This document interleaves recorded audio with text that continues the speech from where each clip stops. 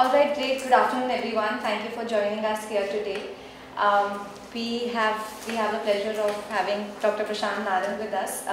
Before we begin, I want to briefly introduce him and give you a brief bio. I know most of you here already know him, but just Dr. Prashant Narang is currently a postdoctoral researcher at the NICE Regulatory Research Center at West Virginia University.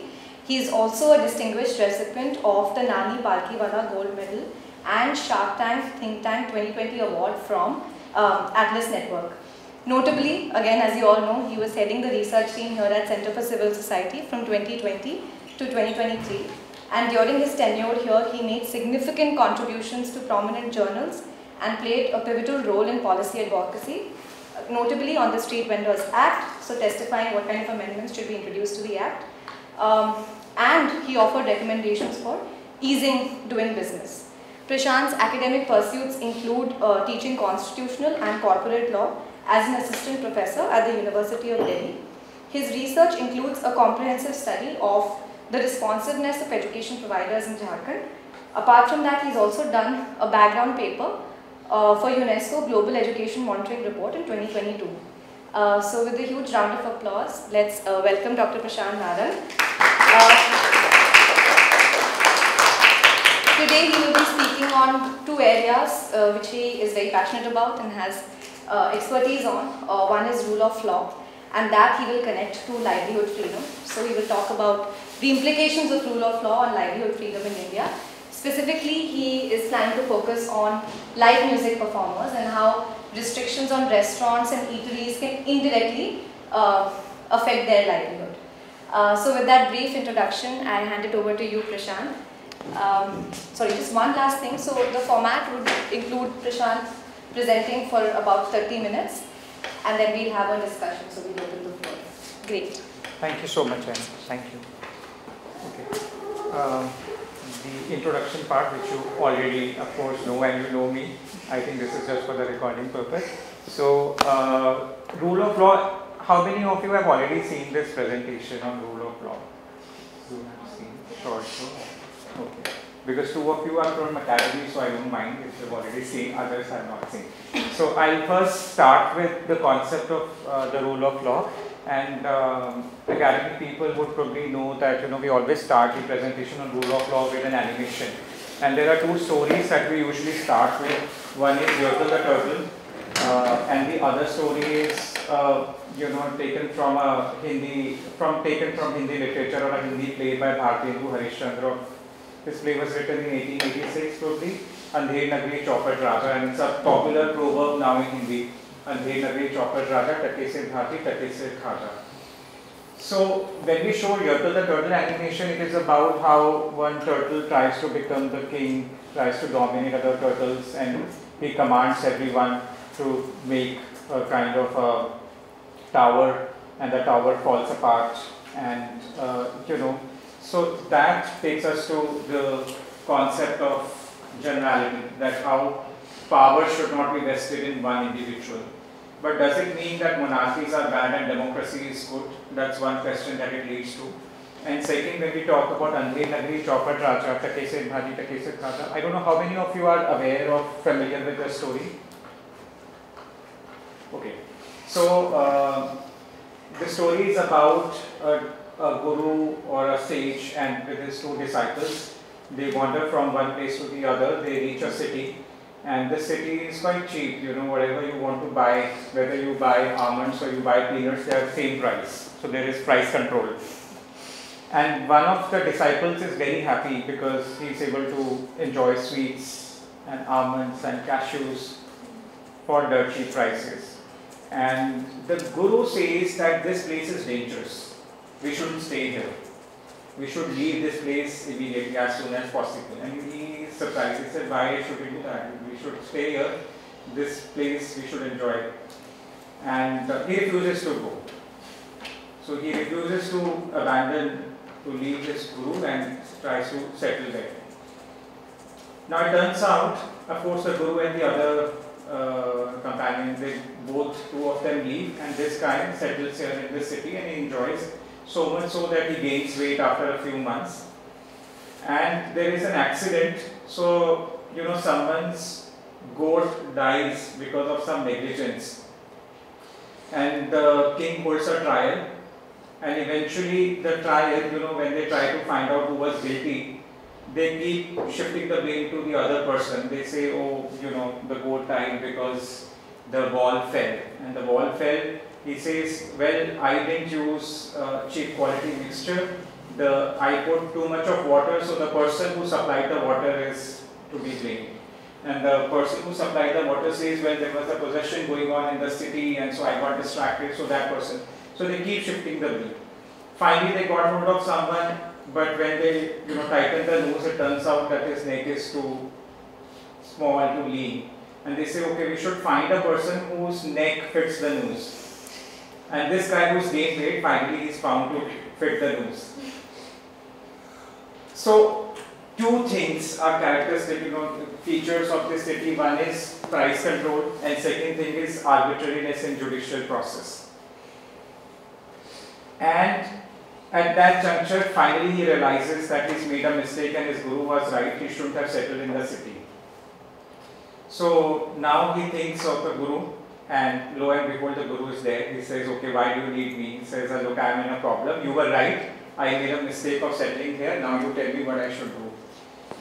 So he says, okay, now do exactly what I say. They both start fighting, and he says, I should die, and he says, no, I should die first. And the king is quite puzzled. He says, why do you want to die first? And why are you fighting among yourselves to die? I mean, who wants to die? And this is quite surprising. They say, no, this is very auspicious muhurta. And coincidentally, it is very auspicious muhurta. So he says, whoever dies in this muhurt will directly go to heaven. And then the king says, well, I should die then.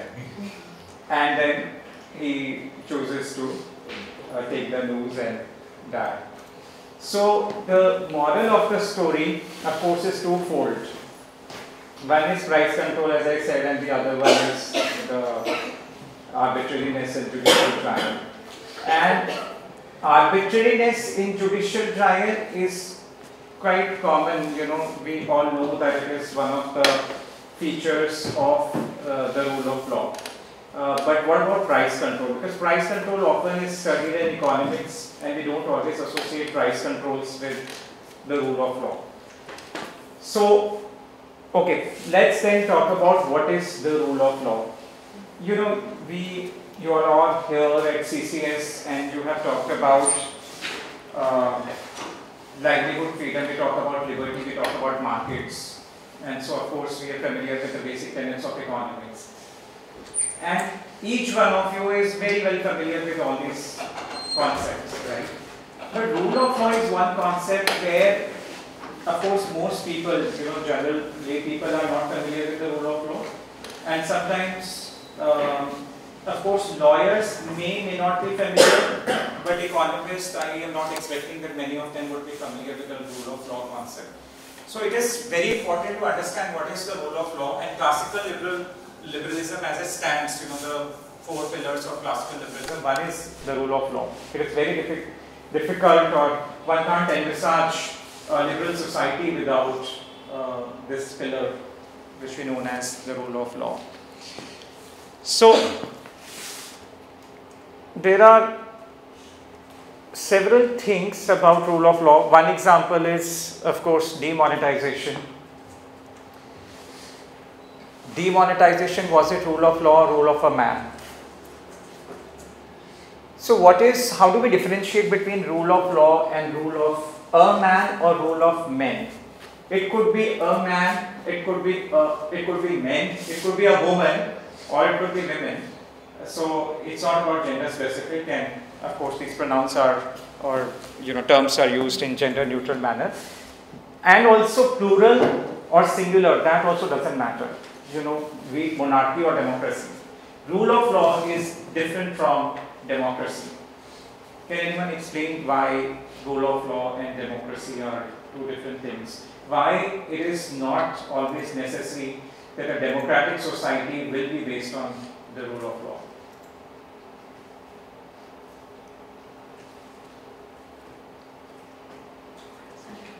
Sure. Okay, yeah, thanks. Okay. Democracy by the very virtue definition of it, essentially means that everybody has an opinion, or in this case, everybody votes, and whatever the largest majority decides of the people who have voted, that happens. Now, whatever the largest majority, largest group decide, need not always be coherent with the principles of rule of law. For example, if the largest group decide to kill the rest, it's democracy, but not rule of law. Absolutely. So, excellent. So, democracy is about majority rule, and majority may not always be right. It may sometimes also be oppressive, and hence, it's not necessarily a rule of law society. Rule of law is not really a legal doctrine, it's a meta-legal doctrine, it's a political ideal. It's about what the society should be or what the system should look like, right? So it's not about what the law is, it's about what the law ought to be, right? And when we say what is law, law is coercion or punishment for breaking an announced general rule. And each of this word is very, very important, announced and general. And so this is why these are some of the features of the rule of law, that, law has to be stable and predictable. We often say that Hayek talked about, how planning is bad. He never said planning is bad. Planning is very good. But the question is who plans and for whom. So individual should plan, and for the individual, right? He was against central planning. And these two things, the rule of law and central planning, can't go hand in hand. Why? Because if someone else is planning for you, then it would be very difficult for you to plan your own affairs, your financial affairs, your personal affairs. So it's very important that the regime, the legal regime, the law, the rules of the game within which that you play are stable and predictable. And how will rules be stable and predictable is that law has to be prospective. We have all heard of Vodafone case, right? It was about retrospective taxation. So suddenly the government wakes up one day and says that we need more revenue and let's create a retrospective law. So in India, retrospective criminal statutes are not allowed. Those are constitutionally prohibited. Article 20 expressly prohibits retrospective constitutional criminal statutes. But retrospective taxation statutes are not expressly prohibited. You can have a tax law which is not to say that it happens often, it doesn't happen, but it's not expressly prohibited in the Constitution of India, right? But in generally speaking, that you shouldn't have retrospective laws, right? So today you decide, for example, after Nirbhaya rape case, there was one juvenile accused, and there was a huge public demand that the juvenile should also get death punishment, death penalty. Right? So even if the law gets amended after the offence is committed, you can't apply that amended statute to the act committed, to that particular act committed. You can apply it prospectively but not retrospectively. Similarly, law has to be known and certain. Suppose there is a law, and I remember, once we were working on repeal laws project, and we approached one of the state governments, specifically Delhi government. We met one of the higher ranking officials, and we asked and requested them to share a list of all the laws, right, so that we can then identify which laws should be repealed. And the officer told us that they don't have a list of all the laws in there. So the concerned department, the government itself doesn't have a full database of the laws that exist, that apply to the citizens. Right? So what will they enforce and what are we supposed to comply with if we don't know the laws? So, and if you don't know the law, or we don't certainly know that which laws are out there, how will there be predictability of the law? So stable and predictable regime, these are two different things. I gave you the example of demonetization. The biggest critique of demonetization is that it was sudden and unpredictable. So laws by definition shouldn't be sudden and unpredictable. They have to be predictable. Now, generality. Generality is equal treatment of laws. I'll come to it in a bit in detail. So, you have now the definition of what the law is supposed to be, how is it different from rule of men, which is also that not only the same laws apply to the lawmakers, but their power is limited, their discretion should be limited, they shouldn't have infinite power. Right? So there should be some constraint imposed on the government. So mainly 4 things. One is that laws should apply equally to everyone, including people who make those laws. There should be some constraint imposed on the people or on the government, and it should be stable and predictable regime.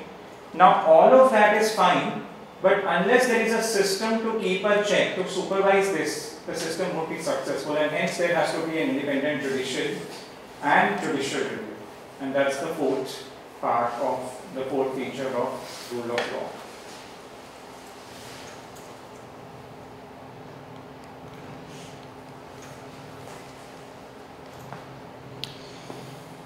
Right? Now you see the lady justice is always blindfolded.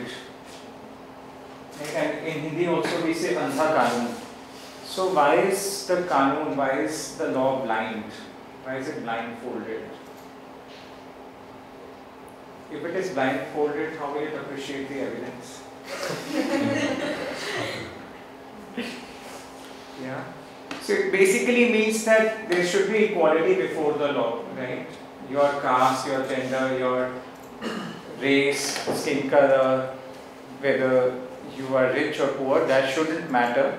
Law has to be equal for everyone, right? Now, take this example.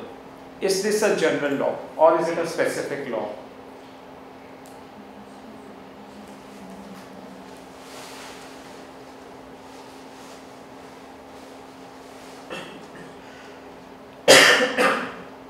Does it apply equally to all? No. It does. Because it says no personal establishment can do that. It does state a criteria on whom you can employ. So in that way, one could argue that it's unfair to those under 25, but it's applicable to all people and establishments. But man under the age of 25 or any woman, regardless of age. Or any women. Actually, it is regardless of age. I mean, the way it's worded, it seems like there is an age. Yeah. So it says any man under the age of 25 years or any woman. There is no age criteria for women, so there is differential.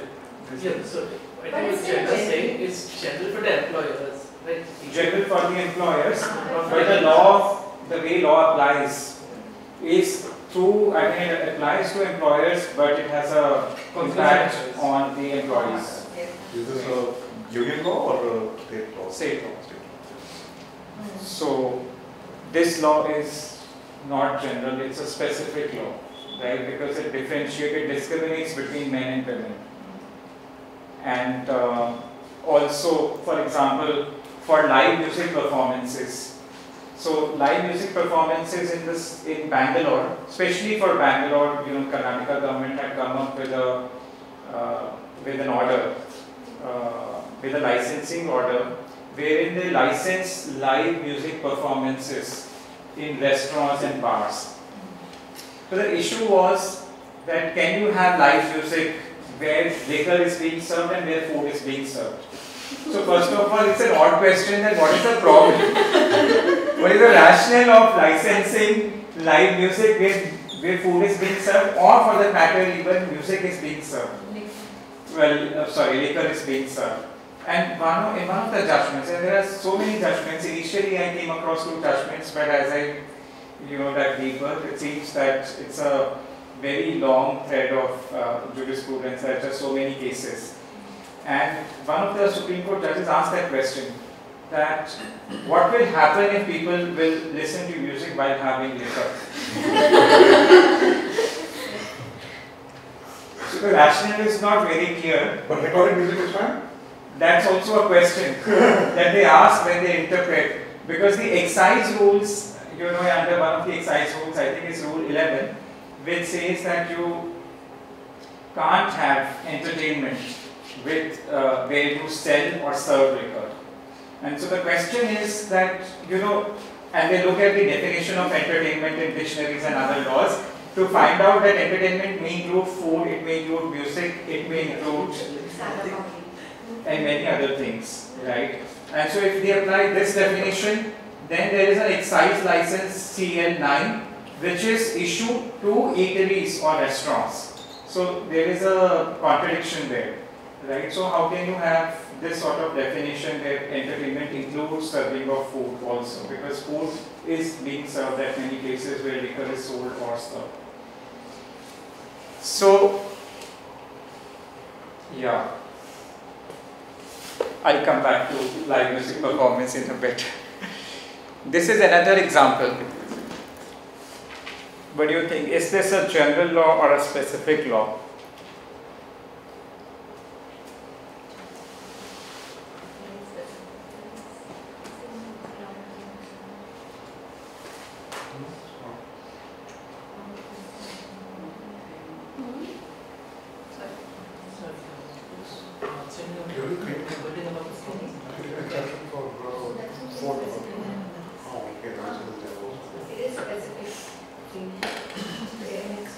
See, holding of a performance of dance of any kind or type in any eating house, permit room or beer bar is prohibited. Yeah, so B says that it won't apply to dance performance in a drama theatre, cinema theatre, auditorium, sports club, gymkhana, where entry is restricted to its members only, or a 3-star or above hotel, or in any other establishment or class of establishments which, with regard to the tourism policy of the state or central government for promoting the tourism or cultural activities, which the state government may by special or general order specify in this behalf. So A, of course, all of this is exempted, and then anything else, any other place can also be exempted by the state government if they specify, if they issue an order. So it is a specific order because it differentiates between class of premises, right? So what is so wrong with this if it is specific? What will go wrong?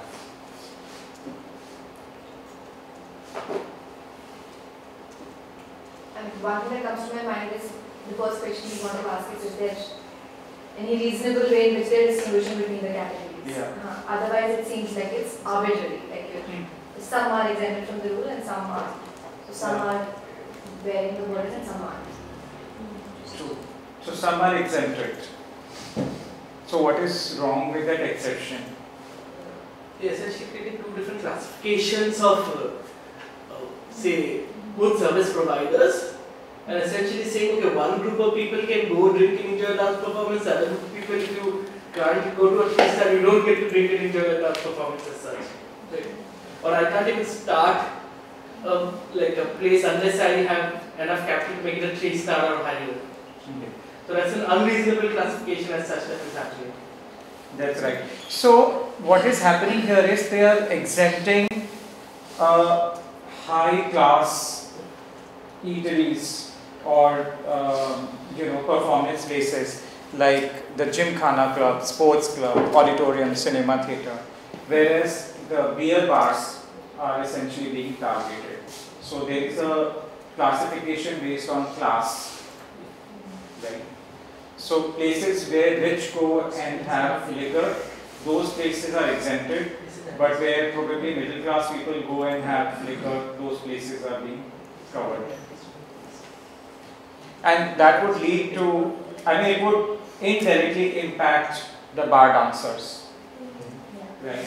And so this was challenged by bar owners as well as bar dancers. So we understand now the distinction between general law and specific law. Now we know that GST has different classes. Now would you say that is this general or specific? Because different categories of taxation under GST apply to different goods. Right? So for example, 28%, it applies to all the goods that are in 28% category. And if something is exempt, then of course there are other things in that category. But the question is that what is the rationale of that classification? How do you know that something should fall in 28%, something else should be exempt? So there are two things. One is that there is classification, so it's not general. But if there is some rationale for that classification, then maybe it makes sense. But do you think that there is a rationale for classification?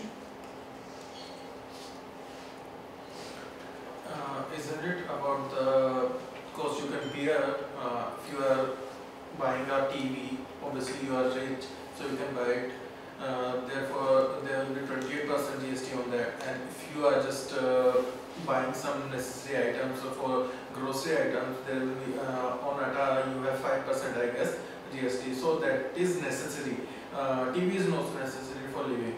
So I guess the whole concept was that कि कहाँ पे कितना cost bear कर सकते हैं. Okay.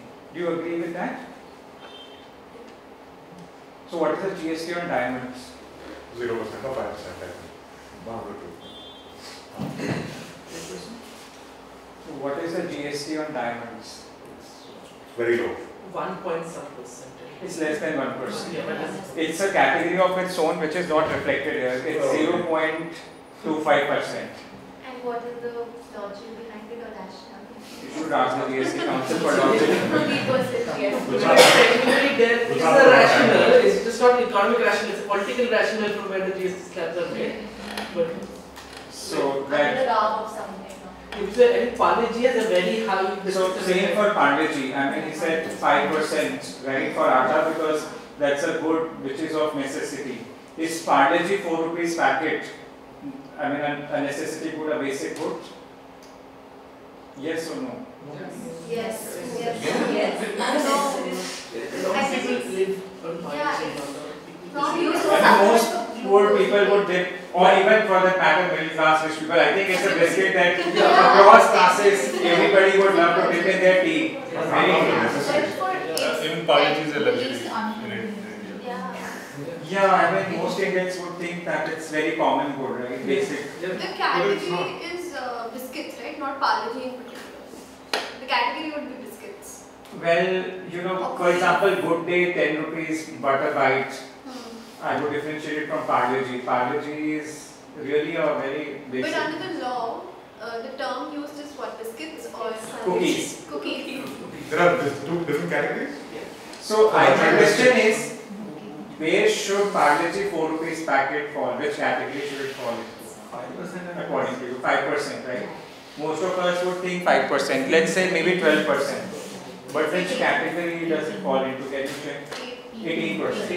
18%. Right? So diamonds into 0.25% and Parle-G. So maybe 18%. because diamond, like not a lot of work is required to process the diamond in the sense that it's the main source, and Parle-G or biscuits have different people involved in the entire process. So maybe just to kind of compensate for that, it's 18% and this is 3%. Just a wild guess. No, but everything about the diamond is the loss.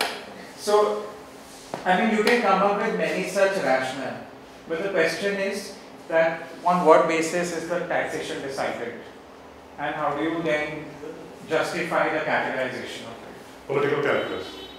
So that's right, which is not always based on rational classification. Right.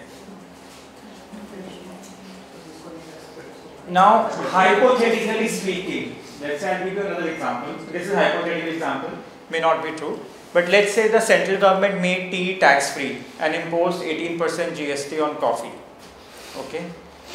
And let's assume that the party in power, central government, has strong hold in Hindi speaking states, which are also tea consuming states. Do you think there is some rational classification here? So it's political calculus, right? Okay, we can skip this for now. And yeah, so you know, Gandhi is his take on end and means goes very well with the rule of law, because he said that if one takes care of the means, the end will take care of itself, and this is exactly what Hayek says about rules of the game. So suppose there is a match, right, any sports, you can't predict the outcome. All you can take care of is the rules of the game. The outcome, of course, it would depend, who plays how.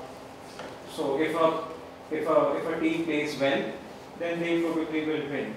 But the rules shouldn't be leaned towards any particular sports team.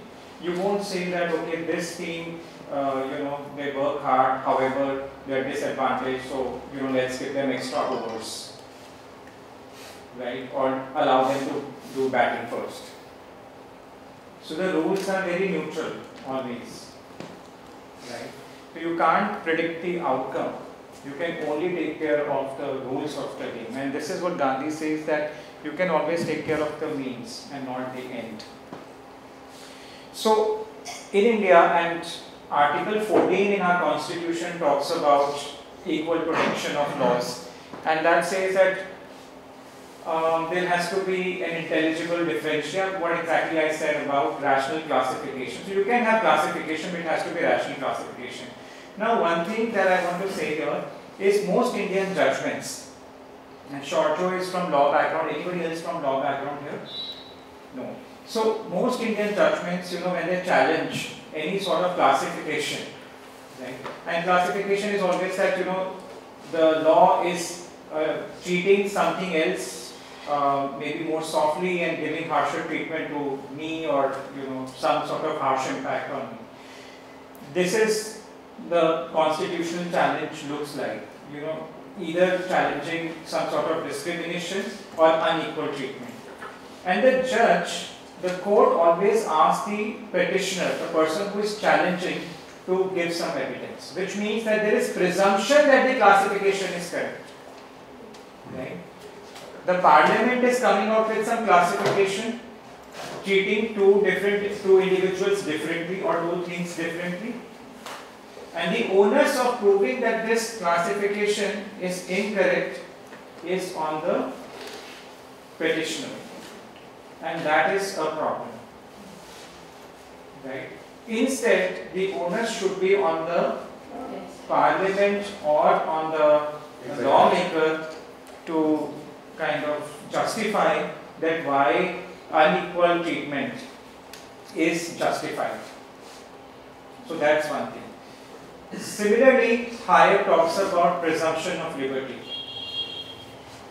right? So something which is not restricted is allowed to do, right? So for example, flying drones. When there was no policy, when there was no law that restricted flying drones, then you should be able to fly drones, right? The first thing the government said that, oh, we don't have a law that restricts flying drones, so let's ban the drones first and then we'll make the law. We need some time to think about how to go about regulating drones, so meanwhile let's ban drones. But banning requires a law, and when I say a law, in our constitutional scheme, the law has to be a legislation passed by the parliament.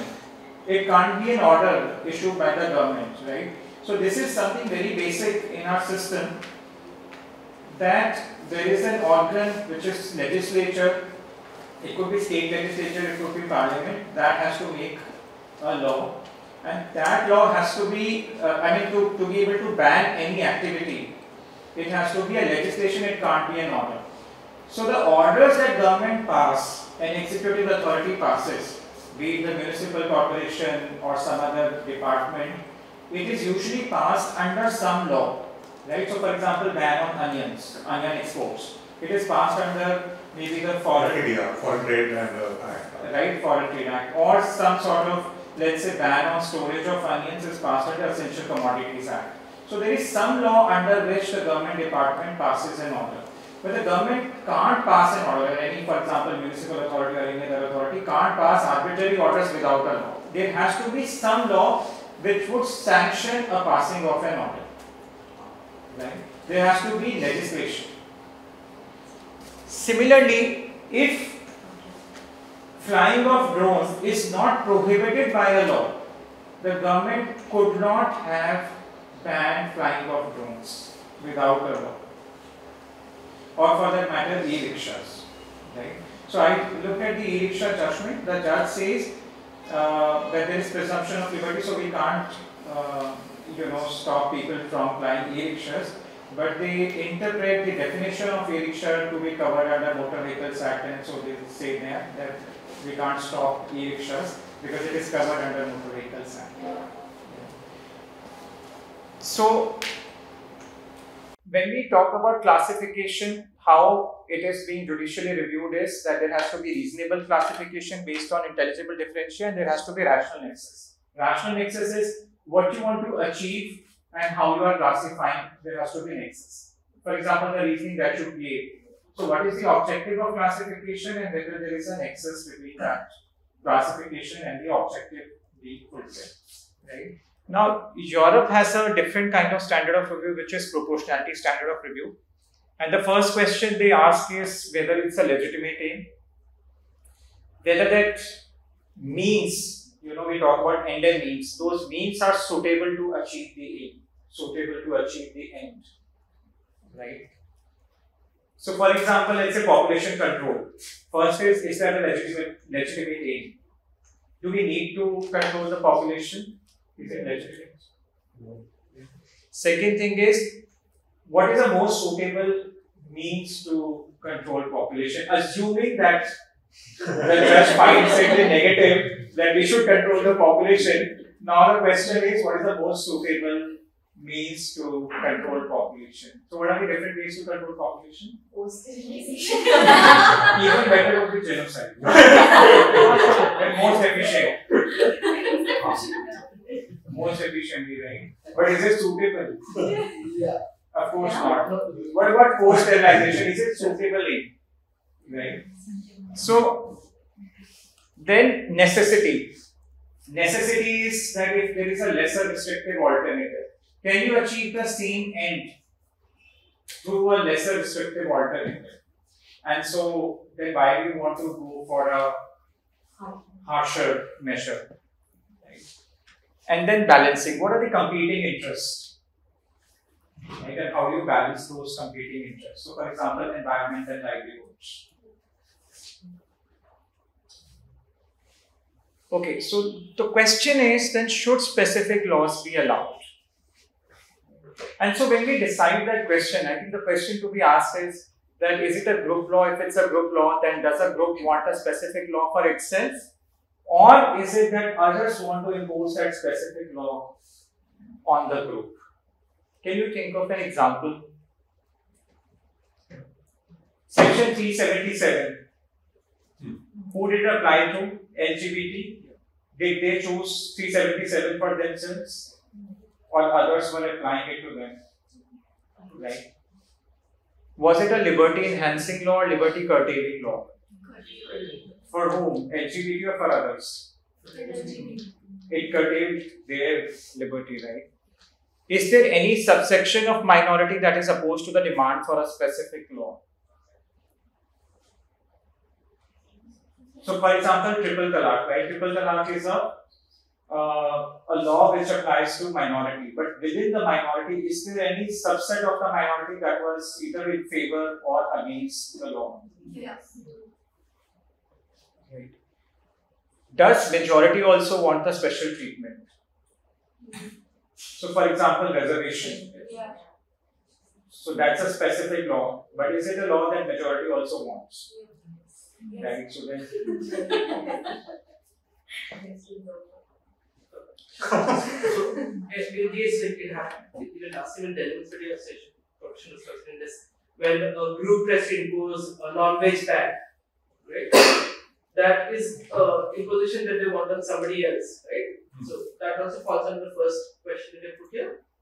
Yeah. Say if on a certain And base of also, year, then is it a liberty enhancing law? yeah, it's liberty curtailing for others. But you need to ask these questions together, right? Because it's possible that a group wants a specific law for itself, but that's not alone important to judge whether specific law should be. So you should ask all four questions, but all four questions may not apply in all cases. Yeah. So these can be and or. So there may be some laws that are about special privileges, right? Some laws may be about special privileges, some laws may be about special sanctions, about some punitive measures or some unequal treatment. So it depends. I mean, unequal treatment there will be because it's a specific law, but it would be some reward or incentive or disincentive, some penalty. So it depends on what is the context. I think like the bar dancer, for example, that you provided earlier. Yeah. I mean, the exceptions were liberty enhancing. Yeah. It wasn't liberty curtailing. So like, it's a specific law. In some sense, the prohibition is the problem. No, but But more and more people you get said exempt. the exemptions are liberty enhancing. Yeah. But the question is the law liberty enhancing? As a whole. So the law is liberty curtailing. Sure. Because it is curtailing liberty of some people. It's not enhancing liberty for others, it is preserving liberty of others while curtailing liberty of others. Preserving liberty. Yeah. Okay, so this is about rule of law. Now, if we were to apply this to, livelihoods issue or licensing issues, so I'll give you an example of, we have examples of bar dancers, bar servers. I think another example to look at is the rickshaw pullers in Delhi. There are the NCD regulation which says that they have to own the rickshaw that they operate and they cannot own more than one. That's right. This is the anti-liberalistic stance. So that is essentially a liberty curtailing law and is not allowing, and that does impact just a subsection of people, because if I'm an auto rider or a car rider, I can have more than one. And I need not own the auto or the car that I'm operating, but only in case of a rickshaw I do have to. Yeah. So for autos also, I think the rule is one person, one driver, one auto rickshaw. But you are right, for private cars there is no rule. Now one can argue that those are private cars, so it's a different category. So this law is good for a different category, which is public transport. But the question is that what is the objective? If the objective is to minimize the number of vehicles on roads, then it makes more sense to curtail private vehicles than public transport vehicles. Not to mean that They should, but it's also not applicable to like Ola cars. It's applicable to only auto rickshaws or also for Ola cars and taxis. no, you're right. It is only for auto rickshaws and for People who run for cycle rickshaws. Taxis have are like these taxi stands, they will own like multiple cars. Right. For the yellow and black taxis, I'm not sure. But at least in Uber, these So- stands will be having. So cycle rickshaws, it was very clear because they came out with bylaws and the bylaws were mentioned in the judgments. I haven't come across any judgment on the Kali PD taxis, so I'm not sure what is the situation there. But for auto rickshaws, there was a similar situation because, by issuing licenses, they made it into the terms and condition of the licenses that person should own more than one rickshaw. But for taxis, I think the recent policy, because Ola, Uber are very recent phenomena, so maybe there you could have a fleet of taxis. So government just hasn't come across to banning them yet. Yeah. So, but yeah, that's a good example that should you have one person, one rickshaw, or one person, one auto rickshaw rule, while private cars do not have such rule. Similar is the thing, the cap on the number of scooters, taxis, and the cap. There is no cap on the number of private vehicles. For example, Singapore has. Right? So they have a limited number of permits. If you want to have a car, then you also have to buy a permit. But in that case, isn't it enter into a trade for permits? Like, can I sell my permits at much higher price? So that's right. That there at least the permit is tradable. In case of cycle rickshaw pullers, that was not the case. So that made things even worse. But the cost of a permit is more than a small car in India. In New York, the taxi credit permits were traded in that market, right? Because they were not officially tradable. So auto rickshaws, I know that it was being traded in black market. That's right. Okay, any questions? No, so in the beginning when you're talking about, so law should not be with retrospective effect, right? But tax laws are. So tax laws can be with the effect. So are those tax laws inherently unacceptable of rule of law? Inherently against the principles of rule of law. no, tax laws are not always retrospective. Can be retrospective. They may be retrospective. Yeah. So in those cases, they are against the principles of rule of law. Retrospective laws are against the principle of rule of law. But is there some reason why? So is there a legal or economic reason why the Supreme Court or any court does not strike those down? So I'll give you an example of Section 7 of Hindu Marriage Act. Section 7 of Hindu Marriage Act is a Tamil Nadu amendment that allowed marriages that happened in Tamil Nadu after the self-respecters movement.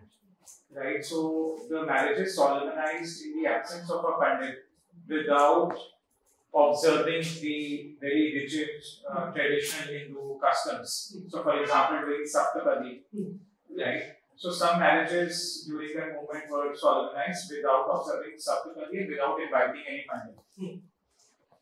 Then, after some time, the question arose that are those marriages valid Hindu marriages? Because the children born out of those wedlock, are they legitimate children? If they are not, then the succession, passing of property. So, whether they will be able to inherit their parental property or not. So, what the legislature did in Tamil Nadu, they said that two people, man and a woman, announcing, declaring that they are husband and wife, just by exchanging garlands or tying of Mangal Sutra are valid husband and wife. So any couple that enters into the territory of Tamil Nadu declaring their husband and wife just by exchanging garlands becomes husband and wife. So it is considered to be a valid Hindu marriage.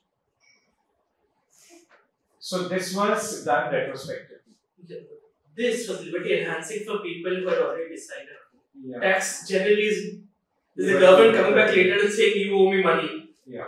So that is a liberty enhancing for everybody except the government. Unless it's retrospectively reduce the tax. Yeah, that is okay. I don't think of any example of when the government comes back and he's like, yeah, like, sorry, I owe you money. That's right. So I think the way higher court look at it, if you have presumption of liberty, then any couple, if they are asked to testify whether they are husband or wife, I think the court in high-court world will not ask anyone else to give a proof. If the husband and wife, if the man and woman says that they are husband and wife, they consider to be husband and wife, unless there is evidence to the contrary. If somebody else comes and claims that no, they are not husband and wife. Yeah. Okay, they're already married to me. Yeah, that is most likely. Yeah. You first and then So I was just asking, a couple married in the Tamil Nadu, will be married in other states also or only This is a silly question. It will be married to marriage across India. But that particular way of getting married is for Tamil Nadu. Once they are declared to be married, then of course they are married for the rest of India. I'm crossing the brother's way. But if you are not married, you can consider looking to Tamil Nadu. As soon as the train enters into the territory of Tamil Nadu, you can get married without the pandemic. Because I was confused, I heard a rule. There is a country, I don't remember the name. There only one spouse can file the divorce and get divorced. Is it true? So I don't know which country. I can't comment. क्या सोच रही हैं मुझे कि शादी करवा My question is because we were talking about how yeah. So you gave the example of the Nirbhaya case and the juvenile who was part of this thing. My doubt is just in general, if there's a change in the law, but the decision on a case is pending, then is the new law applied to the decision, or it is based on when the act of the criminal act was took place? Is it applied at that date? Criminal statutes are always applied retrospectively. So the amendment will also apply prospectively. Criminal statutes are always applied prospectively. And the amendment, if it is amended, that amendment would also be applicable prospectively. So, if the act was committed before the amendment was made, then the amendment will have no effect on the on that particular act. Got it. And that's not the case with other, like if it's not a criminal case, then what's the? Usually, the amendments have a clause that all acts done before that amendment, whether that amendment will have any bearing or not. So, for example, let's say School Education Act. I think some of the school education acts have that provision that the new amendment, under the new amendment, the old cases, actions, transactions, etc. will continue to. Then there is some saving clause, and so it depends on the wording of the clause that what kind of effect will the new law have on the old one. Sometimes it replaces the law, the old one, and so it will deem to continue, will have to have same effect on the previous transactions to validate those transactions. That also depends on the question. Yes. But yeah, this clarity also depends on the nature. Right? Because in case there were a lot of pending litigations and the law was brought in to ensure that those kind of litigations don't come in, the law could automatically say that okay, we are changing the law and any litigation which is brought in because of this law, they'll be considered to be terminated right now because now that the matter has already been closed. So the matter becomes moot then? Yeah, essentially. The matter wasn't moved when the case was filed, but since we have gotten a lot to resolve it, so the matter need not be heard further, the court can dismiss the cases as such. At the beginning of the talk, you contrasted or differentiated between rule of law and democracy. और फिर हम बात करते हैं means और ends के बारे में. So I wonder that rule of law and all the principles that we talked about, do they say something about how the ends are chosen? For example, I talked about population control. दूसरा फिर बात किया GST में किस तरह के multiple tax rates and slabs हैं, तो कौन से slabs 2 होने चाहिए, 5 होने चाहिए. Whatever ends are chosen. Does rule of law principle say something about the ends chosen? So rule of law is very clear. It is only about rules, which is rules of the game, meaning that it is only concerned about the means. How the ends are chosen. So it says that you shouldn't, a central planner or a central authority must not choose ends. The individual has to choose ends for himself or herself. Because the minute any central planner would choose ends, then the individual ends would be difficult to achieve for the individual. Then by that principle, most of the ends which are chosen today and the laws are then enacted would be against the principles of rule. Absolutely, because you see the Indian Constitution, Chapter 4 of the Indian Constitution is about directive principles of state and policy. Our Constitution has chosen some ends, and those ends make it very difficult for us to hire people at a rate that we want to hire, to do things with our money the way we want to do things, right? So those ends are in conflict, they clash with individual ends quite often.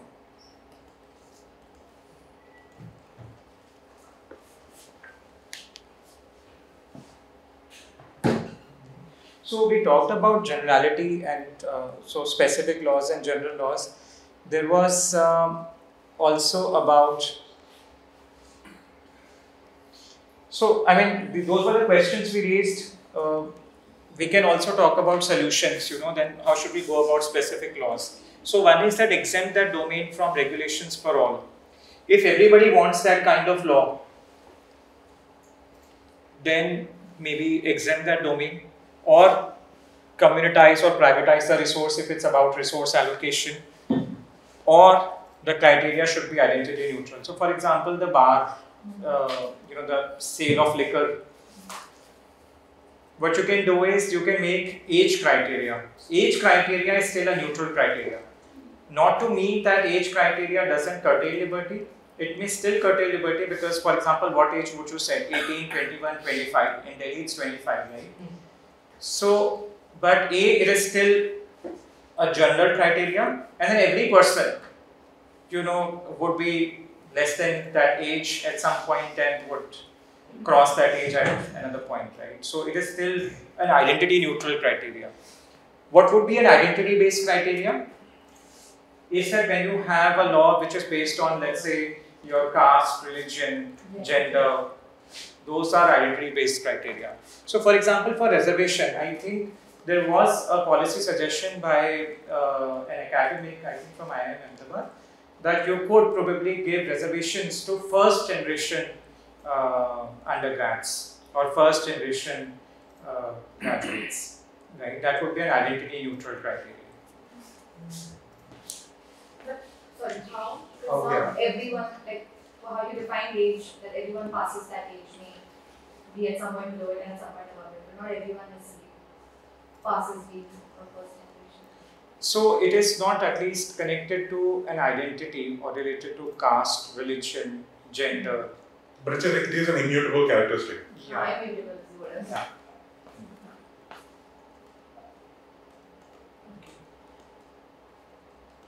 So why generality? I mean, then there are some consequentialist arguments, utilitarian arguments that, you have specific laws to sometimes appease majority, sometimes also appease minorities, right? So this is why you should not have. It relates to a lot of conflict of interest, nepotism, special interest group dynamics, and class conflict, etc. The other important thing was about discretion, and this is important. Here is an example. I'm not getting into the example, but discretion basically means that government authority or a delegated authority having the power to decide something for people, right? Now, strictly speaking, administrative law would mean that the law has to be passed by the parliament or the state legislature, and the way to implement, only that limited aspect should be with the administrator. Now, this example, if you see, the administrator has a bit too much discretion to implement the law, because the administrator can decide what is an agriculture season and which villages will the restriction apply to, right? So both space and time, the administrator has the power to decide. So for example, the work Jaina and I did on education, there are laws. For example, in the parent statute which was passed by the parliament, it doesn't say anything about how schools should be registered. But the rules that the administrator passed, the rule says that the school has to be registered as a not-for-profit entity. So while parliament didn't legislate that, the administrator made all schools basically, kind of banned for-profit schooling. So something which parliament didn't decide, but the administrator decided, and that still continues to be the case. So 50 years on, that we didn't have for-profit schooling is because of some babu who was not empowered to pass that law. Entirely this is for her discretion. So in certain laws, we see a sentence along the lines of as the governing body may specify, or as may be specified by the governing body. In that case, how do we see it? So the fundamental, the basic principle tenet of administrative law is that the procedural details are with the administrator. For example, if there is a license, the form of application form to which you file for, you apply for a license, that form will be designed by the administrator. When you apply, how do you apply, how many days will it take to get back to you, etc. Some of these procedural details will be decided. But the administrative can't decide your substantive rights and duties. Somebody saying that the school has to be not-for-profit would mean that a for-profit school is not allowed. So he's taken away your right to start a not-for-profit or for-profit school, right? Which means that you can't earn profit from schooling. It's a big blow to your rights. And this is not done through law. It is done through rules, delegated legislation. Just one thing to add to that.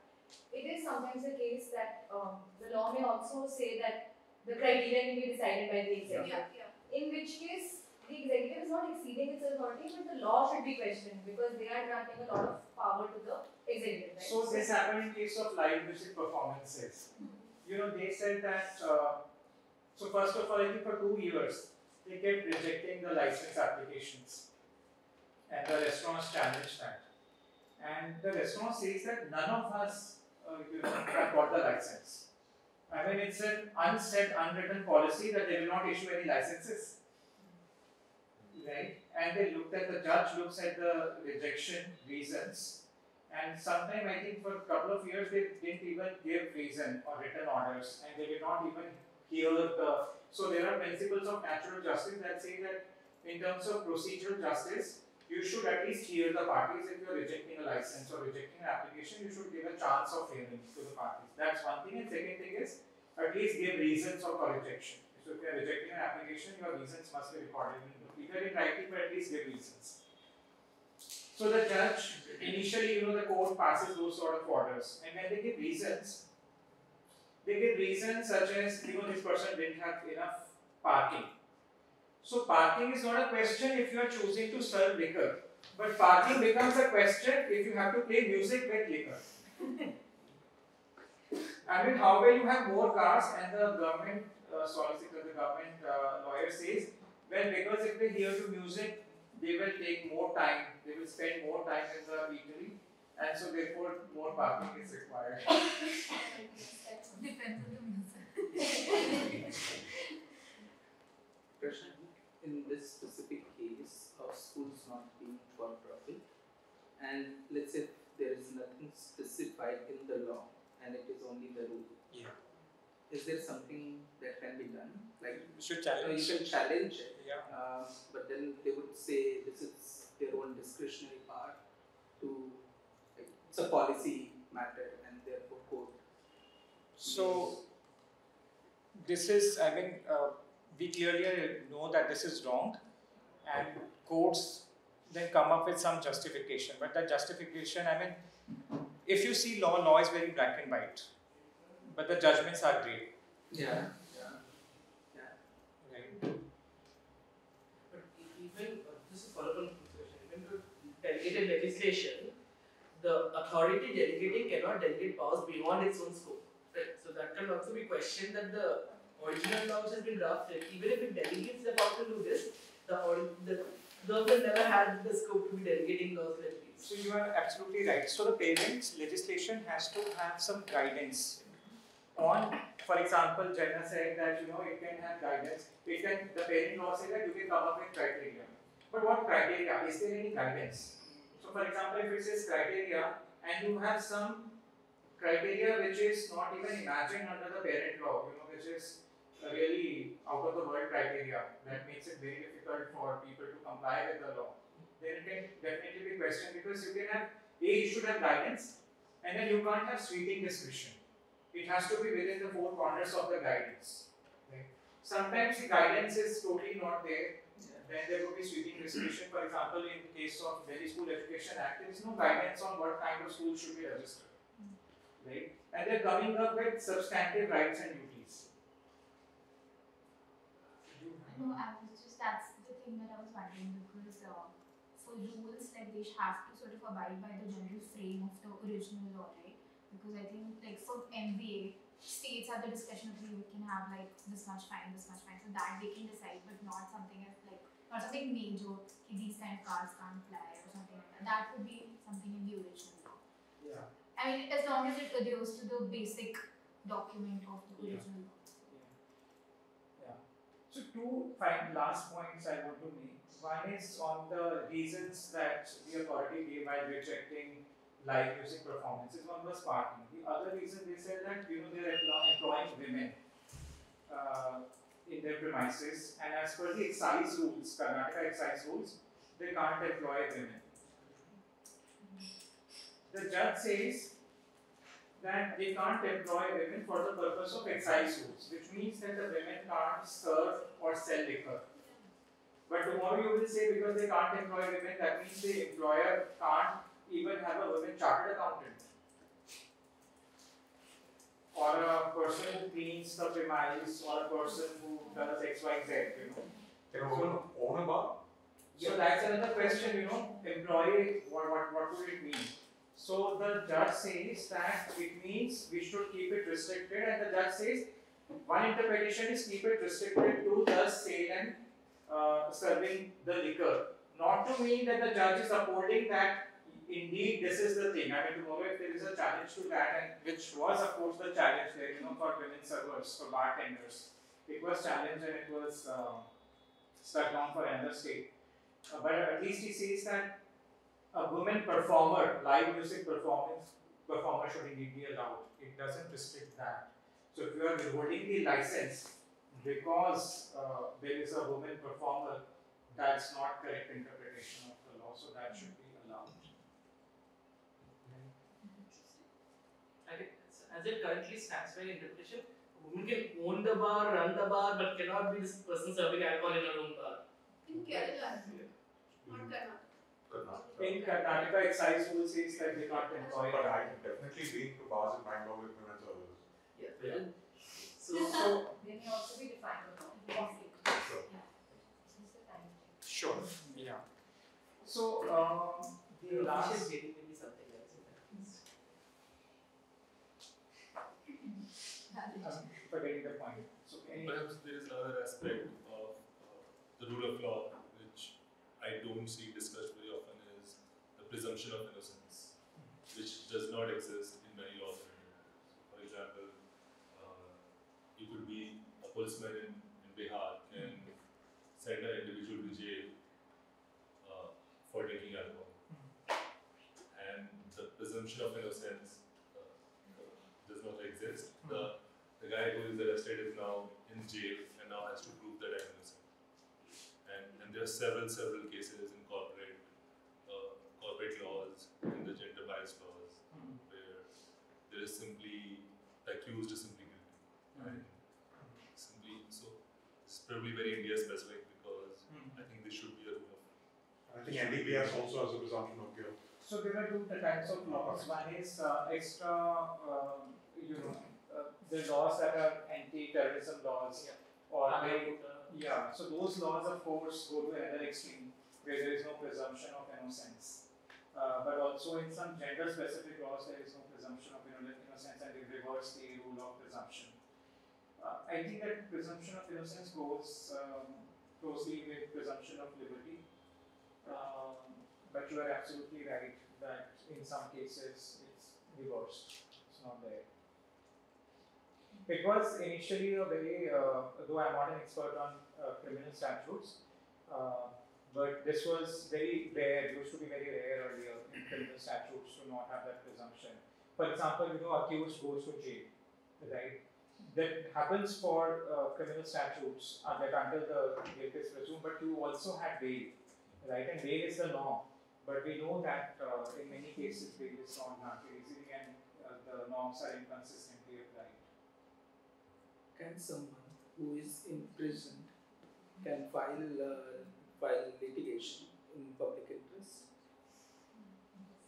It depends on the locus, on how it's connected to the issue. So, for an example, a school owner who is charged for corruption and for whatever reason is in prison can file a case for for-profit schools, making a case that this thing is definitely standing, I guess. Yeah, they can file, but not sure if the judge would like to admit. There's no clear bar on that I cannot file a case just because I'm in prison, right? So I said, well, why am I filing a case and how does that? So some high courts now have rules or guidance on who can file a public interest litigations on PILs. But I thought PIL, the purpose is that the standing bar is considerably lower. Yeah, but it's so unfortunately a lot of law students went and filed random PILs. Prashant, a lot of random law students went and filed random PILs and all. We just wasted a lot of court's time. So just to stop discourage that, I think some high courts came up with guidelines to say, okay, no, you can't just get up one day and come and file a PIL because you said I read a newspaper which says this. Not just guideline penalties. Yeah, I think someone was fined 1 lakh for the PIL against Rahul Gandhi's reinstatement. To Lok Sabha. On 5G.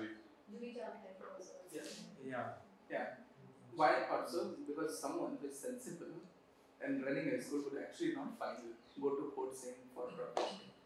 Why schools? Why a rule? I think an association of private schools can file that. They should file it. Association of private schools have tried, I think, in some states. challenging the not-for-profit.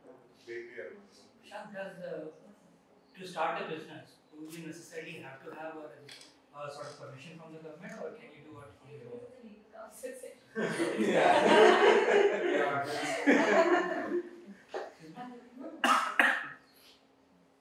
Last slide is about the design details. So the reason I ask is that if I necessarily need to have permission or a license to start a business, that would again go to Ghanshyam's point. The assumption is that innocence का assumption नहीं है, the presumption of innocence is gone, because you now necessarily have to take explicit permission before doing something which probably you should be doing.